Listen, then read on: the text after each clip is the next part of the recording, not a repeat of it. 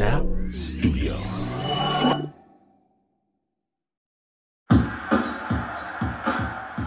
When I was a kid, visiting my cousins in Detroit, every evening, 6 o'clock, we'd run top speed to the TV to watch Detroit's own new dance show, featuring us, my neighbors up the street, my older cousins, people we know dancing.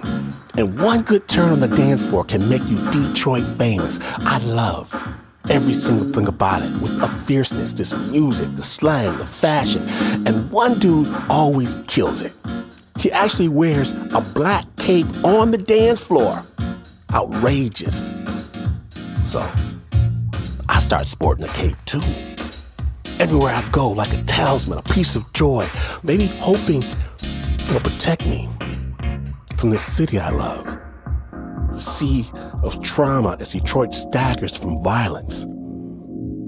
I grow up, move away to California, to Oakland, and I arrive in the middle of a different explosion of music, art, style, and don't believe the hype. This new renaissance does not begin in San Francisco. Now, it's here. San Francisco's poor next-door cousin across the bridge, Oakland, where the beats are bumping, the dancing is fire, the clothes are wild. And I've seen this before.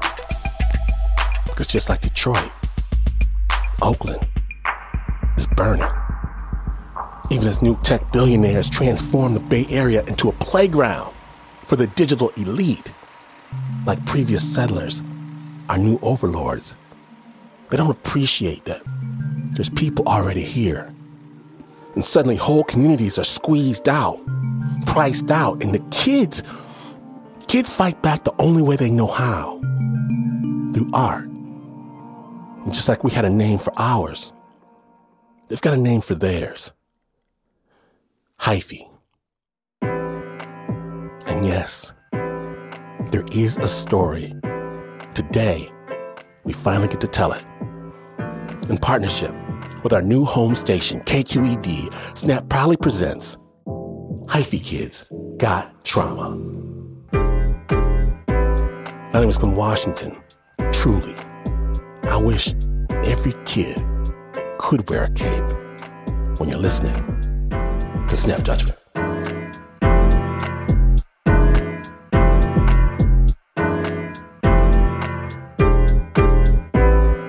Today, we have a special episode from our friends at KQED's Right Nowish podcast.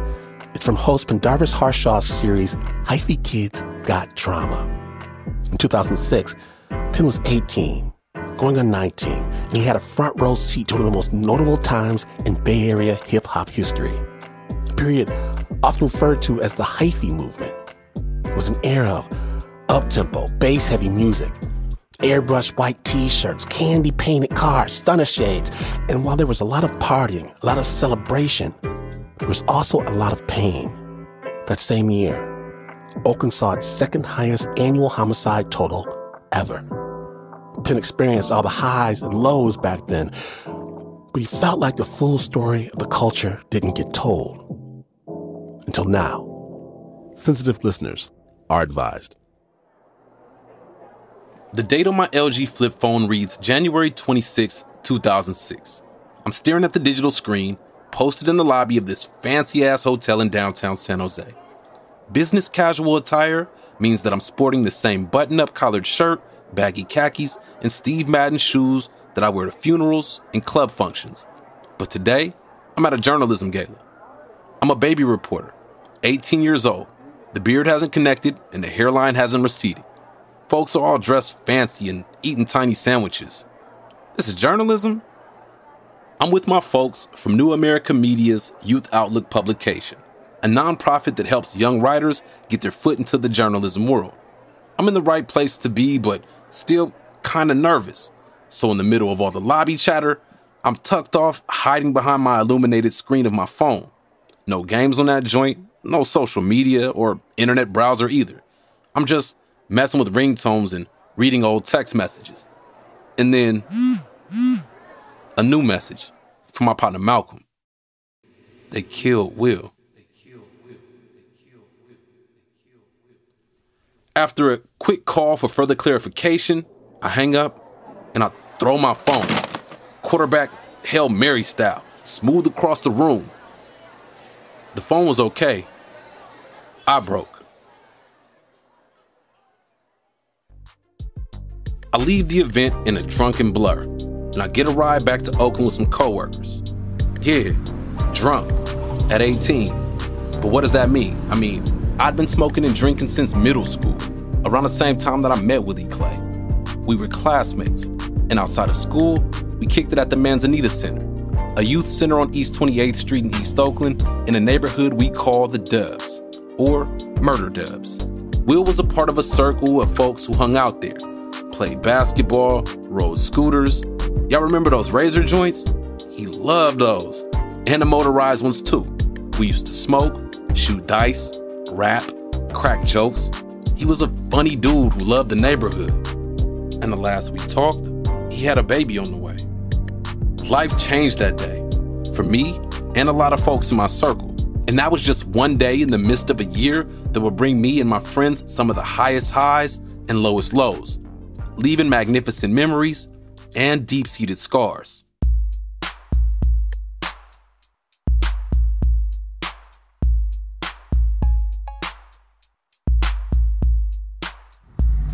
A few years ago, I was bending corners around town when I saw a couple of words written in aerosol spray on a wall underneath an overpass.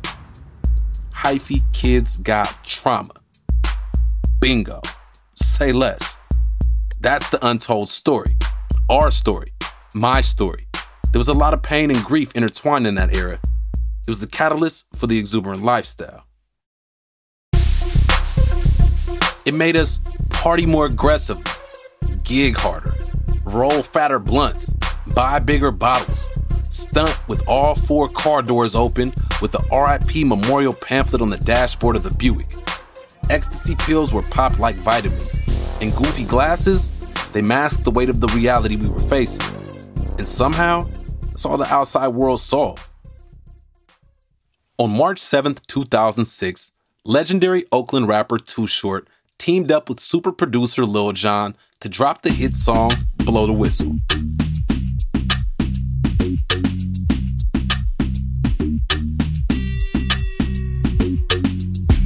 I go on and on. Stupid slap, a bass line that could awaken gargoyles with energetic drums and a catchy hook. It was a union of Atlanta's popular crunk sound with the Bay Area's hyphy wave. The very next week, on March 14th, 2006, legendary Vallejo rapper E40 dropped his album, My Ghetto Report Card. The lead single, Tell Me When to Go, was also produced by Lil Jon and featured fan favorite East Oakland rapper Keek the Sneak.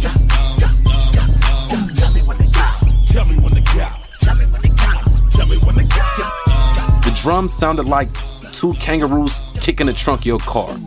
The hook, simple, catchy, and cool. The beat was another up-tempo marriage of crunk and hyphy, and it also made for a classic track.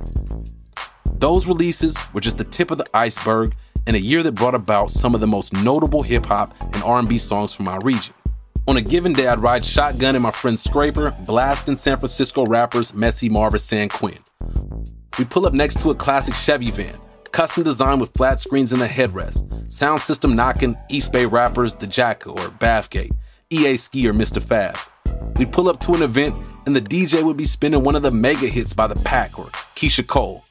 I'd dip out early, hop the BART turnstile, and put my headphones on, listening to Zion I or Guapale. There was a bunch of music to pull from, but for me, the track that kicked things off in 2006 was a song called Turf's Up by an artist named Beta Weeda. Beta Weeda is a neighborhood star, a fly dresser but not overly flashy, a dark-skinned brother with deep waves who knows a little bit of everybody. He's a rapper and a producer, as well as an owner of a clothing brand and a line of cannabis. Back in 2006, he had just released his first studio mixtape called Homework, and a subsequent album, Turfology 101. The album's lead single, Turf's Up, got radio play, and the video had a slew of cameos. The remix featured an all-star lineup from that era, including Too Short and E40. The song is an up-tempo, braggadocious track, something to dance to, ride to, throw your neighborhood up to. For Beta, he was simply putting his real life on wax. We was youngsters, we couldn't get into the club like that. So, we would just get in the car, get alcohol, just ride through the East all day, you know what I'm saying? And just, the East was our playground. We turned into a club on wheels, you know what I'm saying? So that's basically what the song was just about. The album also featured a few songs that spoke to the trends of the time, like Ripper Slippers.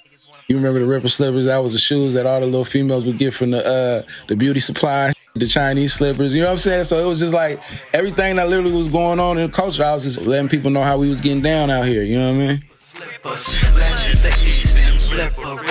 Beta was painting pictures of how folks were living, from partying to pimping and even the more militant mindset. On his Homework mixtape, Beta Weeda dropped this one song that spoke directly to that radical ideology that so many young folks have here in the Bay. The track was simply called We Ain't Listening. I was just expressing, what we were going through and just giving the world a light on what we got going on. Because I always felt like Oakland was different. We was different. You know what I'm saying? I knew it was something different about us. You feel me? And I kind of just wanted to share that with the world. You know what I'm saying? He's right. Oakland was different. It was an epicenter of culture, caught in an upwind of creativity. And in 2006, at the same time, there were plenty of reasons for young folks in the town to ignore every single word from authority figures. Oakland had long been under-resourced and over-policed. Families were facing predatory housing loans and rising rents. After decades of constant growth, the 2000 census marked the last time the black population in Oakland increased. I had homies move to Antioch, Las Vegas, and Texas. I started seeing more white folks jogging through the hood. It was the onset of gentrification. Mayor Jerry Brown was focused on redeveloping downtown, adding thousands of new residents and cracking down on sideshows, the illegal car shows native to the Bay Area. I watched as downtown changed, and new people came. Things shifted, but the sideshows remained. The police department, then entering the third year of a mandatory federal oversight, had its own issues. I saw conflicts of all types. People in my family struggling financially, and people close to me going to fight in the war on terror overseas. And personally, for me, the biggest conflict was the community violence. That left the deepest wounds. Just weeks after my friend Will was killed, Beta Weeda released his first project, and his music helped me get through that hard time. Hard for me, and arguably harder for Beta, as he not only knew Will, he was one of the last people to see him alive.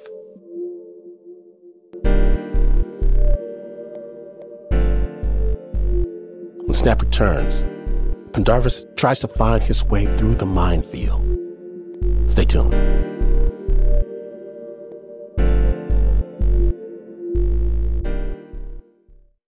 In my house, we don't agree on anything food-wise, except this, Dave's Killer Bread. Why? Because it's awesome. Just look at a loaf, take a slice. It's made of real stuff, delicious stuff, tasty stuff. Look, see. No wonder it's America's #1 organic bread. Visit daveskillerbread.com to learn more and look for Dave's Killer Bread in the bread aisle of your local grocery store. Dave's Killer Bread. Bread amplified. This episode is brought to you by Progressive Insurance. Whether you love true crime or comedy, celebrity interviews or news, you call the shots on what's in your podcast queue, and guess what? Now you can call them on your auto insurance too with the Name Your Price tool from Progressive. It works just the way it sounds. You tell Progressive how much you want to pay for car insurance, and they'll show you coverage options that fit your budget. Get your quote today at Progressive.com to join the over 28 million drivers who trust Progressive. Progressive Casualty Insurance Company and affiliates. Price and coverage match limited by state law. Welcome back to Snap Judgment, the Hyphy Kids Got Trauma episode. And just before the break, Pendarvis Harshaw told us about the loss of a friend and how it colored everything he saw around him. Sensitive listeners are advised. I saw conflicts of all types. people in my family struggling financially, and people close to me going to fight in the war on terror overseas. And personally, for me, the biggest conflict was the community violence. That left the deepest wounds. Just weeks after my friend Will was killed, Beta Weeda released his first project, and his music helped me get through that hard time. Hard for me, and arguably harder for Beta, as he not only knew Will, he was one of the last people to see him alive. Man, you know, I always say, bro, what's crazy is, bro, I was supposed to be dead, bro. That day, Beta Weeda and a crew of folks are coming back from a performance at a party in Chico, a small town about 3.5 hours north of Oakland. Rich in agriculture and full of nature, it's a college town that sits at the northern end of the Sacramento Valley. A drastic difference from Oakland. So we slide out there. We had hella fun, did hella promoting. And I'll never forget how it was, like, because it was hella of us from the hood that went out there. And, like, just how much fun we had, bro. We didn't have to look over our shoulders. You know what I'm saying? But Beta says that after they left and made their way back to Oakland, that energy shifted. Bro, it was just like it was dark-ass cloud. It just got dark. And then I'll never forget, like, my big bro, he was in the front. He's like, all right, we back in the, you know, put y'all head on the swivel. You know what I'm saying? Y'all know what time it is, you feel me? The crew pulled back into Oakland, and Beta kicked up at a spot in the Dubs. He gave a friend a haircut, and then he realized it was getting late, and he didn't have his car, so he called another friend to give him a ride across town to his lady's crib. So my homie come pick me up. Boom, he come pick me up, take me to the west. I'm hella tired, instantly pass out, right? My phone die. You feel me? So my phone go off. You know what I'm saying? I wake up in the morning, I turn my phone on. As soon as I turn my phone on, my ringing. You feel me? I answer it, you feel me? Like, where you at? Woo, woo, woo. I'm like, bro, I'm good. And I just remember it was like, man, everybody dead. I'm like, huh? Everybody dead? A short period after Beta left the neighborhood, someone came to the main intersection and started spraying bullets. 5 people were hit in total. Will and another brother by the name of Jay Black died. Before the shooting happened, and before Beta left the hood, he saw Will on the block. And I never forget the look on Willie's face when I drove. Like, I just looked at him. You feel me? You know what I'm saying? He was standing on the corner. I don't know. And I just looked at him. You know what I'm saying? We looked at I don't know. It was weird, bro. But I never forget that. And, you know, I just be tripping off that. You feel me? Like, I could have been, if I'd have been up there a little bit longer, ain't no telling. You know what I'm saying? As all of this was happening, Beta's music was blowing up. Behind the scenes, he was working with Tajay of the legendary Souls of Mischief hip-hop group.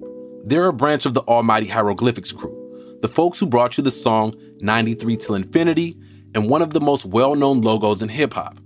Tajay is a slim, brown-skinned brother from East Oakland who can get loud when it's time, and most times, he has a calm aura that makes sense once you learn that he's trained in martial arts and is a full-time architectural designer. Back in 2006, he had been in the rap game for over a decade and was looking to put other artists on. Beta Weeda's music, specifically the song We Ain't Listening, caught Tajay's ear.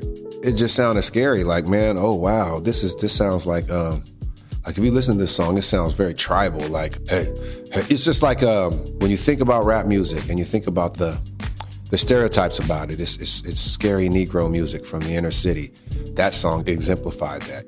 Tajay says that the fear factor was a driving force that made the song powerful. Like, obviously it was music, but it was scary. And that's, I think, what I liked about it. You know what I'm saying? I felt like a suburban kid almost, like, what is this? Ooh, this is what those Negroes are talking about in the inner city. You know what I mean, though? You say scary, but you say it with a smile on your face. Oh, yeah, I mean, because I'm black and I'm from the inner city. Like, so I know it's just young letting off steam musically. You feel what I'm saying, though? But that's really what hip-hop is in general, rapping. Like, we just rapping, you know what I'm saying? So, to me, it exemplified the same feeling that maybe, you know, Raising Hell or Rockbox or something that, you know, or it's like a jungle sometimes. Like, it exemplified that spirit of there's a whole other world out here that you are not being exposed to, and we're going to make it sound beautiful over music.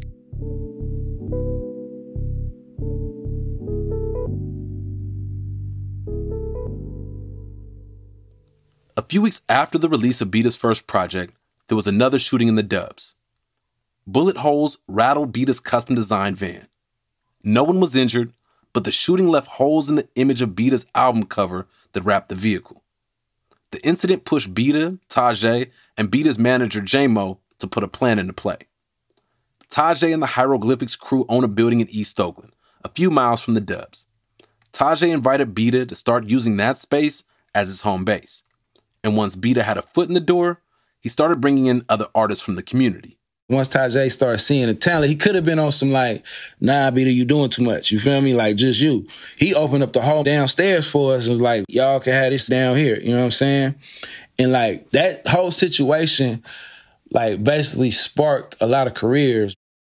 Tajay saw the Hyro building as more than just a recording studio for the East Bay's emerging talent. It was almost like an anti-violence initiative. I mean, literally, this place was so active that crime went down in the Dubs. You feel what I'm saying, though? Because all the criminals was here recording records. You know what I'm saying? Like, for real, though. You know what I'm saying? No, I mean, you know, all the factors was in here making music. You know what I'm saying, though? The roster of folks who came through those doors and made music and or contributed to the culture included Filthy Rich and DJ Fresh, Moses Music, Big Hungry and Jay Stalin, Shady Nate, Tower, and the late Zoe the Roaster. It's where, a few years later, D-Lo would record and film the video for his anthem, NoHo. It's where I would eventually work with Jamon Drew and Young Gully to record the Grant Station project, dedicated to Oscar Grant. It was these artists who'd contribute to Bay Area hip-hop for the next decade plus, making Hyphy songs as well as mob music, underground hits, selling thousands of records, and rocking shows across the country. These were dudes from the neighborhood, making music to express pain, celebrate life, and document culture. But nationally, that wasn't the narrative. The way the Bay Area culture was being depicted wasn't exactly what was happening on the streets. Yes, there was some goofy dances and some funny fashion, but man, it was so much deeper than just going dumb on top of cars. If you ask Tajay, that rebellious, hyperactive energy is really in our DNA. Mean mugging and all that kind of stuff, and you know what I'm saying, shaking your dreads and all that. To me, it was a very African vibe. You know what I'm saying, though? Dancing hard, you know what I'm saying, though? Very, very within the lineage of the diaspora. Like, I can you know see what I'm saying, that. though? I can see that. So, kind of like how breakdancing is, or popping, or all that kind of stuff, Yeah. right? So to me, it was more tribal, like, and these are our tribal dances that we do out here in the Bay, where we are the Hyphy tribe. And the people of that Hyphy tribe, we were at war. Fighting against club security and local police, fighting against East Coast hip-hop biases and corporate-run radio stations and culture vultures, fighting against other community members, and sometimes even fighting against ourselves. We're talking about a generation of kids who were born into the crack cocaine-induced era of the war on drugs and raised by people who saw civil rights leaders slain. There were already issues here, as Tajay reminds us. The trauma pre-existed the Hyphy movement. And I think the Hyphy movement helped to free up and help people to unpack or at least evade a little bit of the trauma. We didn't know it at the time, but that unpacking of generational trauma was unfettered joy while dancing off a pill at a gas station, or driving on the wrong side of the road while listening to your favorite song at a high volume. For me, it was smoking and drinking as if every day were the weekend. It was pills and syrup. It was parties. It was riding around with my partners, hanging out the window of this sunroof of this plum-colored Sebring that I got from an auction. Having fun, despite all of the danger and despair. Maybe we were numbing ourselves to get through the trauma. Maybe the Hyphy movement kept us alive. Whatever the case, the dichotomy of that era, specifically the year 2006, left a mark that I can never erase. And I'm not the only one. Just ask Beta. You hear about how the murder rate was so high, how that was like one of the worst years of Oakland. But bro, I had so much fun. Like it didn't seem like that. You know what I'm saying? And it seemed like I was around all that. You know what I mean? It just seemed like a lot of love. Like, yeah, we had our ups and downs. We was broke. You know what I'm saying? But we didn't care. We all took care of each other. 06 was very special, bro. Maybe it was that contrast that created the fun. How life and death happened all at once. It made it memorable for us. And unfortunately, only a portion of that story was told. Until now. R.I.P. Will, Jay Black, and so many more.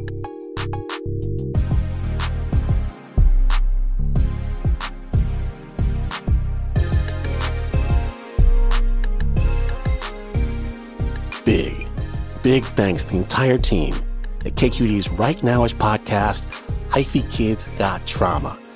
I love this show, and there is so much more where it came from. It's available right now on any podcast device, hosted by Pendarvis Harshaw, produced by Maya Cueva, edited by Chris Hambrick, sound design and original music by Trackademics, with support from Eric Arnold, Jin Xian, Holly Kernan, Victoria Maleon, Marisol Medina Cadena, Gabe Moline, Jorge Olivares, Valency Parham, Cesar Saldana, Sayer Quevedo, Katie Springer, Nastya Vonoskaya, and Rice Stottenborough.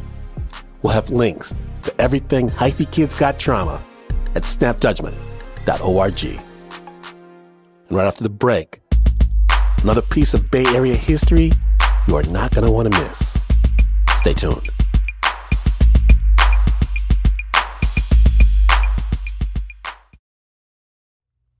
Support for Snap Judgment comes from Odoo.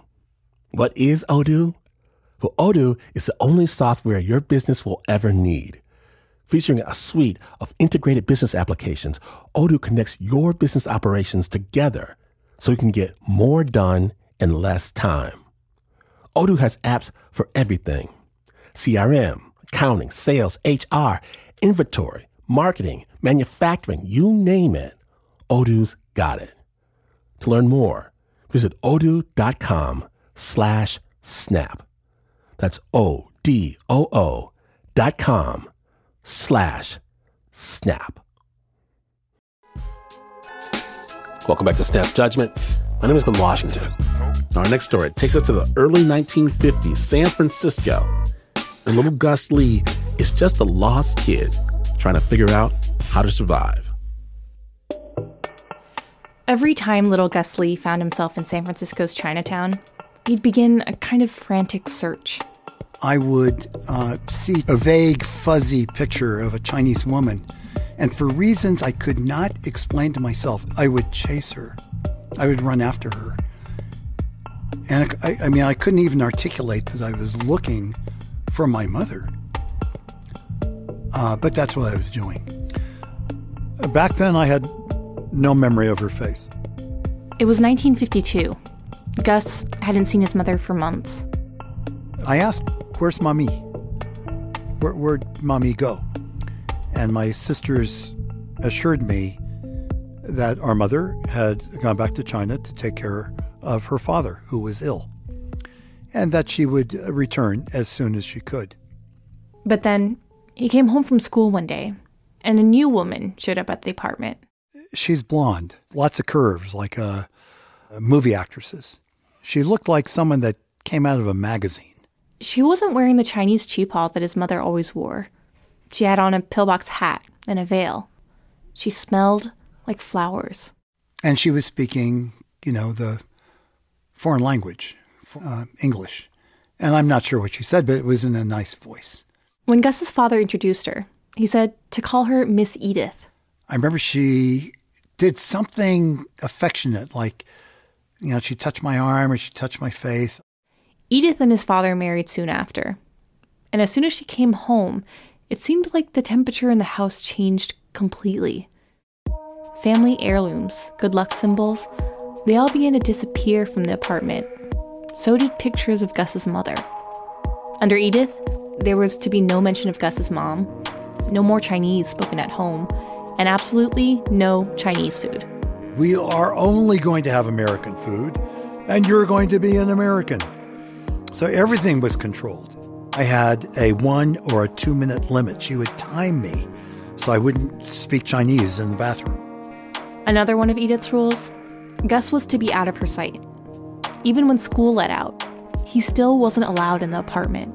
I wasn't to ring the doorbell. I wasn't to knock on the door.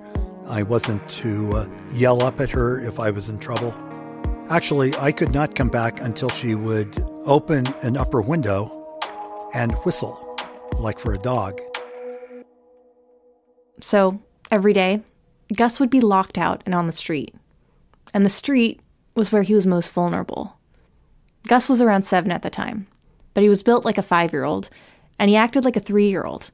He could barely speak English. And he happened to be the only Chinese kid in the neighborhood. They called him China Boy. I had 20/900 vision, which is legally blind. I would walk into telephone poles. I couldn't street fight and I couldn't play sports. After school, he would try and hide, stay invisible, stay out of trouble. And then Big Jimmy would show up. Big Jimmy Timms was the neighborhood bully, always on the lookout for more fresh meat. Big Jimmy, he was Godzilla. Big boned, big head. I was terrified of him. One day, Gus was playing in his usual spot. An alleyway on Golden Gate Avenue. And that was my hideout space. And I would play with weeds and watch ants and hope no one bothered me. He didn't see Big Jimmy's fist until it came out of nowhere. Hey, China Boy, crap for brains. You got any coin for me? Where are you hiding your coin? Don't have nothing. No have nothing. Leave me alone. And he hit me a couple more times until I went to the concrete. When I gathered my senses, I staggered towards the apartment. I rang the doorbell many times, and when there was no answer, I began pounding on the door itself. I was sobbing. The door finally opened, and there was Edith. And she said, "What are you doing here? I told you not to come back. Go outside and play." Slam. I wasn't willing to go back on the street, so I stood on the stoop and huddled in the corner, hoping no one could see me, for about 3 hours until she opened the door. Every kid on the street learned how to hit to the face by practicing on Gus. So, eventually, a neighbor saw him get pounded and left in the street. His name was Hector Villanueva. White short-sleeve shirt, big biceps, big triceps, bulging shoulders, narrow waist. Looked like Captain America with a sweet Chicano accent. And he says, "Hey, joven, these kids, they pound you. They stuff you inside garbage cans. How come you don't fight back, man? Hey, you come with me." And he walked me to my apartment. He rings the doorbell. My dad shows up, and he says, "Mr. Lee, you know me from the garage." "Yes? Your boy, your joven here, your chico, your niño, he's very quick, but he can't fight. So you got to teach him boxeo. You got to teach him pugilato. You got to send him down to the YMCA boxing program to teach him how to save his life. You're going to look around one day and your boy, he gone. You go down to McAllister and there'll be this smudge. That used to be your son, man." And he says, "You go save his life. YMCA." And then he rubbed the top of my head and he smiled and he walked away. But Edith wasn't having it. She didn't want to spend so much money on Gus. That's when his dad said, "You should like it. He could be there 5 days a week, maybe even 6. And there's, as I recall, this dead silence. And it was like, really? It was a Saturday when he first went. My father wrote out YMCA 220 Golden Gate on a placard on a string, and he put it around my neck, and he put me on the bus. When Gus got off the bus, people on the street stopped to help the lost little boy with the placard tied around his neck. They took him to the front door of 220 Golden Gate. I was led to the locker room. The junior leader found lost and found gym clothes. which nothing fit. So I wore my scuffed up street shoes, gigantic clown-like gym trunks, and a tank top. I actually tried putting the straps over my head, so they wouldn't fall off. In the gym, there were dozens of boys practicing boxing. There was an elevated boxing ring. And there was a gigantic man heading towards Gus. And he has hair. Hairy arms and hairy shoulders and hair coming out of the top of his shirt. Giant boulder-like head. This was Coach Tony. He walked him over to the punching bags. And he says, just hit it. And I hit it, and I start to cry. The coach looked at me and said, not only is this kid not a boxer, he can't be an athlete, and I'm not sure he's a kid. I finally, stood up and said something like, no want to, no can do. And he said something like, oh, crap, kid, you got some fight. Good. Starting that day, Gus basically considered his coaches as his enemies. He didn't really understand why they were so insistent on forcing him to do these painful exercises, or why they were so nice while doing it. One of the ways that Coach Tony won my heart is he took me up to Lola's YMCA cafeteria, and he fed me. Lola plied Gus with the full menu of American diner food. She made him bologna, then tuna fish sandwiches. She served up potato chips and milkshakes. A lot of milkshakes. And then I knew I would follow him anywhere. They had him lift weights. They fattened him up. And then they told him it was time. He was ready to go into the ring. So I climbed into the ring. I'm shaking. The bell rings. Coach says, go do it, kid. I get up. I walk towards center ring. And immediately after touching gloves, I sprinted for the ropes. I dove through the ropes. I forgot that it was an elevated ring, so I just smashed myself on the floor. I got up, ran for the stairs, and I ran directly into a wall. I was KO'd. Coach wouldn't let Gus off the hook until he could land that first jab. As Gus got stronger, for the first time, people started to call him something other than China Boy. And after school one day, the most popular girl in class, Phyllis Green, came up to him. She called him Gus. And I remember thinking, who's Gus? That's me. I hadn't heard a kid say Gus. She puts her arm in mine, and she says, now you walk me home. What they didn't see was that Big Jimmy was walking behind them. And with that gigantic, 85-inch fist, he's hit me in the back of the head. And right in front of the prettiest girl in class, Gus suddenly found himself in a familiar position, face down on the asphalt. He proceeds to basically just kick me down the street. Who do you think was worse, Edith or Big Jimmy? Oh, Edith, clearly. Big Jimmy was my best friend compared to Edith. So I remember I was inside the bathroom attempting to remember Chinese. And I was counting to 10 in Mandarin. And I was remembering tones. And it was like I was recovering a life with my mother. I mean, the last time I spoke Chinese was with her. Edith slams open the door and screams, no Chinese words. No Chinese words in this house. And I said, when my mommy comes back, we speak Chinese again. And then she phoned Eleanor, my oldest sister, and she said, I want you to tell your brother where your mother is. Edith handed Gus the phone. He thought Eleanor would say his mom was in Shanghai, or maybe Suzhou.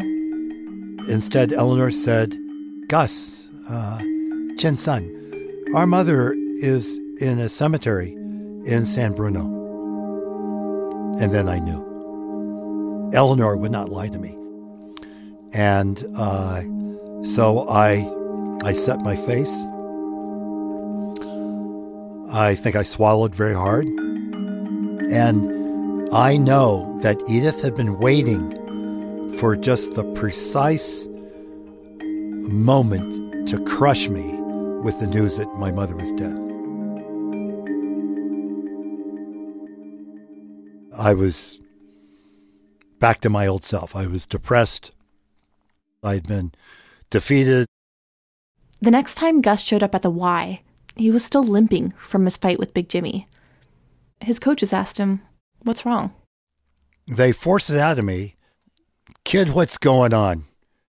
I know I'm crying. I thought my mommy was coming back. And now I know mommy is dead. She was dead when I was 5. He told them everything. About Edith locking him out of the house. And he told them about Big Jimmy Timms. And he picks on small kids. He pounds them. He's the one who took my shoes. And these 3 men are looking at me, and they look at each other, and they look concerned, which lifts my heart. Tony says, "Let's train him to beat the crap out of this bully." Coach says, "We're taking a ride, get in." And he immediately drives me right back, because that's when Big Jimmy did his work. He was shooting buckets on the Anza schoolyard. From the car, Coach Tony looked at Big Jimmy's footwork. He checked out his hand-eye coordination. He says, he's a boxer's dream, kid. He's awkward. He's not an athlete. He doesn't move like an athlete. He doesn't know balance. He's just a big, overweight thumper. He says, but, kid, you're right. The guy's huge. Coach Lewis was the ring scientist, and he's the one who asked me, "How much time do you need to prepare?" And I said, 3 years. And there was a lot of laughter. And he said, "How about 2 weeks? Because then you know when it's going to happen." Gus had a fight plan. He had a boxing coach. And Coach Lewis knew all he needed now was a little fire in the belly. So he used the idea of his mom, his real mom. And he points at me and he says, "I don't think that this punk likes your mother." And his giant finger pointing at me. And he says, "I want you to remember that." Because Gus was small and Big Jimmy was huge, Gus had to learn how to punch up. Coach Tony faced me and he said, "Okay, you got 3 minutes." I circled the bag. I went left. I went right. I made a complete 360. I kept my arms moving, punching the bag, whapping it up, up, up. By the end of the week, I could punch upward. Coach Lewis said, "Do they serve Navy beans in your cafeteria?" Beans messed with the gut, and boxers need to stay away from them before a fight. And I nodded, and he said, "What day?" I said, "Thursday. Your fight's going to be on Thursday, kid."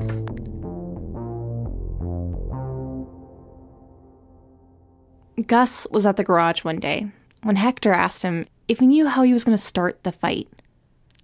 And then he pulled out a jar full of tractor oil and carefully handed it to Gus. He told him that this jar would totally do the trick.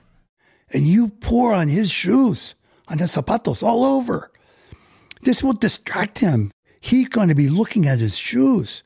He's going to be really upset, And finally, the day of the fight arrived. The cafeteria served its pork and beans for lunch. Big Jimmy had a big helping. And then, before Gus knew it, it was the end of the school day. I heard the bell, and the bell was just it's like the boxing ring bell. Ding!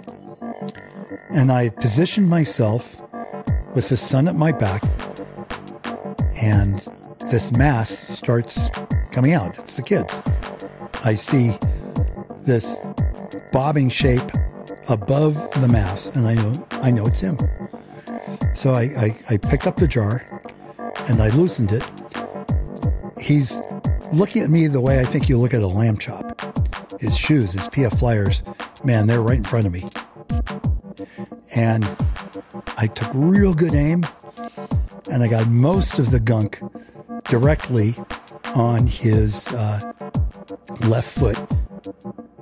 And I said, hey, Big Jimmy, your shoes, they ugly.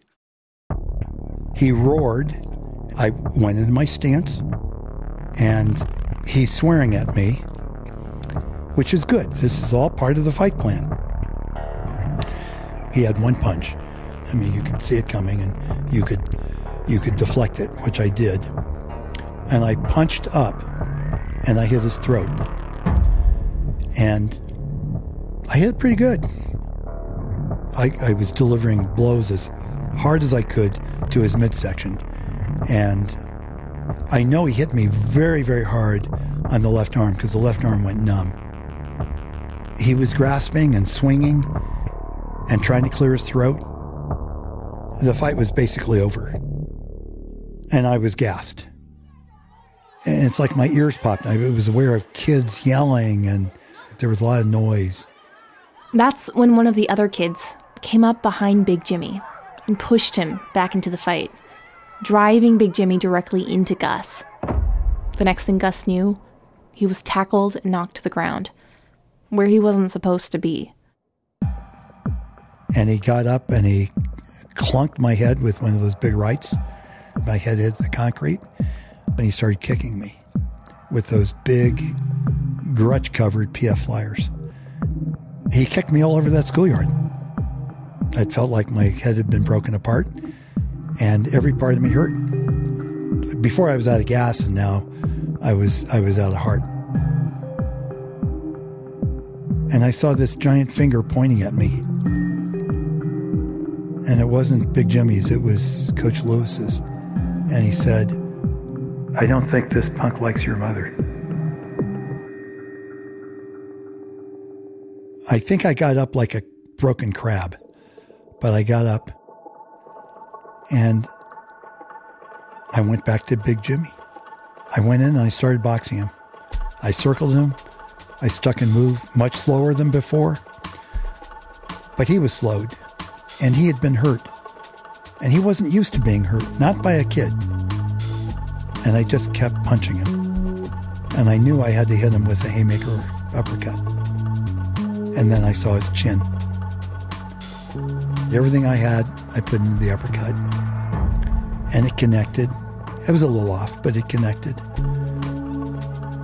I'd won the fight.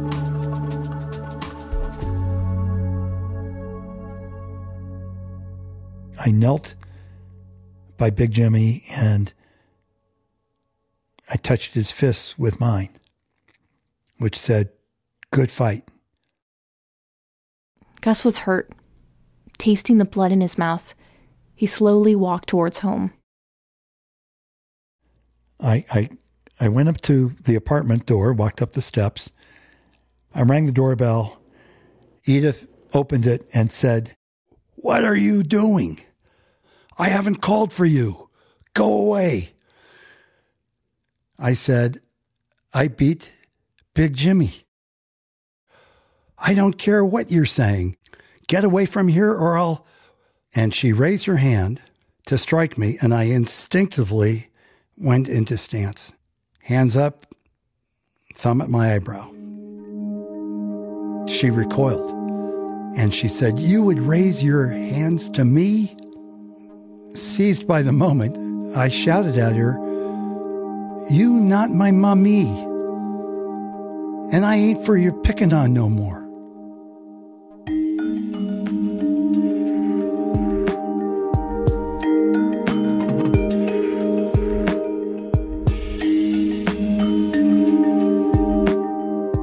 Thanks so much to Gus Lee. Gus Lee is a courage-based leadership trainer and consultant. He's now completing his 8th book, courage is a verb. To find out more, go to our website, snapjudgment.org. The original score for that story was by Renzo Gorio. It was produced by Liz Mack. Now you see what just happened there? I'm telling you, it's all about the story. And you get the Snap Judgment Storytelling Podcast for free everywhere.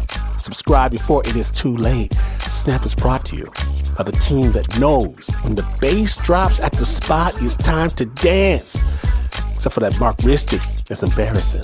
There's Nancy Lopez, Pat Messi-Miller, Anna Sussman, Renzo Gorio, John Facile, Shayna Shealy, Taylor Ducott, Flo Wiley, Bo Walsh, Marissa Dodge, David Exmay, and Regina Bediaco. Understand, this is not the news. No way it's news. In fact, you could outfit your minivan with the Alpine audio slapping that deep bass and pull up to pick up the kids, and you would still, even then, not be as far away from the news as this is. But this is PR.